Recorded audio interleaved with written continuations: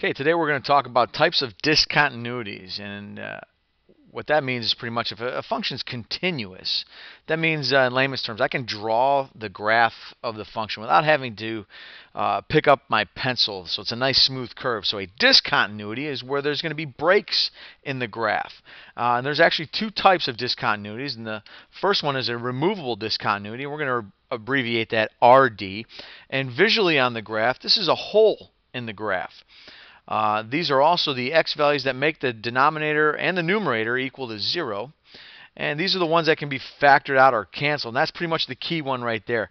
The factors or terms that can be canceled out are the ones that can be removed from the function. So a removable discontinuity, again an RD, are the ones that can be factored out and removed. And we're going to see some examples here later after we talk about the next type, because if we only have two types, one's removable, as you guessed it, the other one's going to be a non-removable discontinuity, and we're going to abbreviate that as an NRD.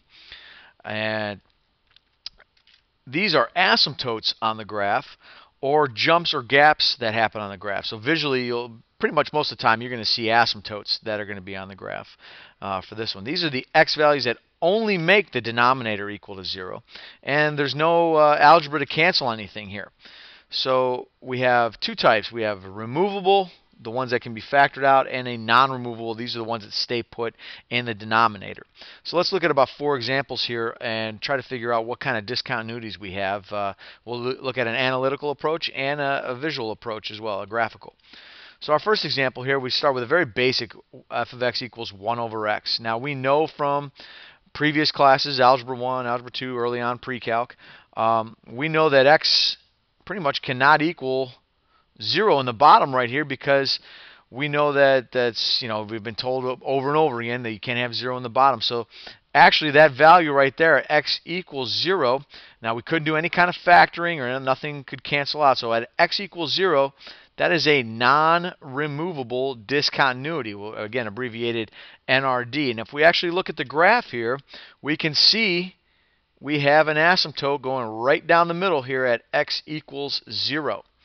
So that one, again, no analytical things we can do algebraically. We could cancel things out. So we just look in the bottom right here, and we know x cannot equal 0. So at x equals 0, we have a non-removable discontinuity, which again wound up being an asymptote for the graph.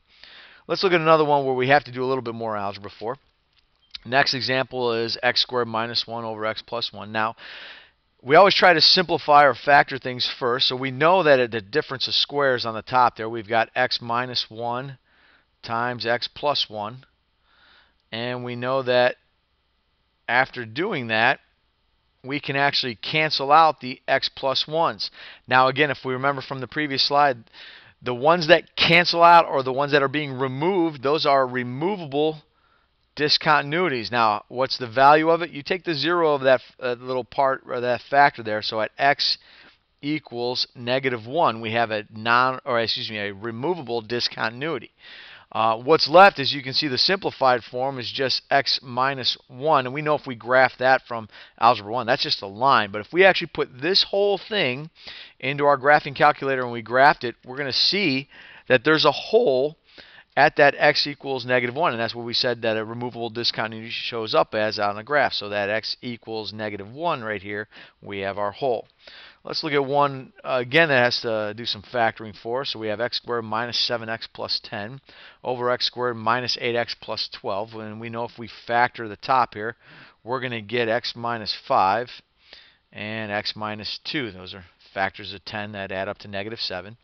And then on the bottom here, factors of 12 add up to -8. That's going to be x minus 6 and x minus 2. So there's the simplified form of this, and we know right now that the x minus 2's can cancel out.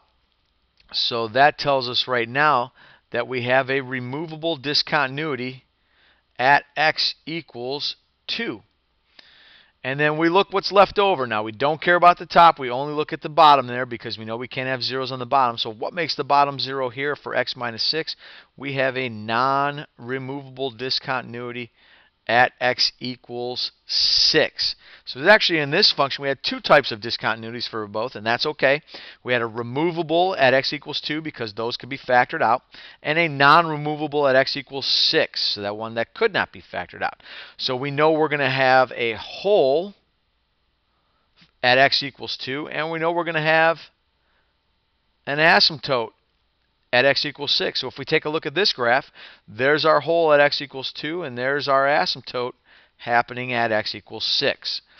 And then our last example that we're going to take a look at, kind of a trick question. We got from trig here, we have the graph of sine x, and we know that if we look at the graph of the sine of x, we got a nice smooth curve here.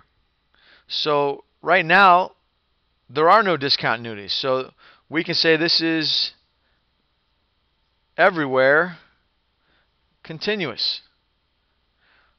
There are no discontinuities. There's no breaks, there's no jumps, there's no asymptotes in this graph. We know from pre-calc and our trig section that the sine wave is a nice smooth curve that just keeps going on and on and on.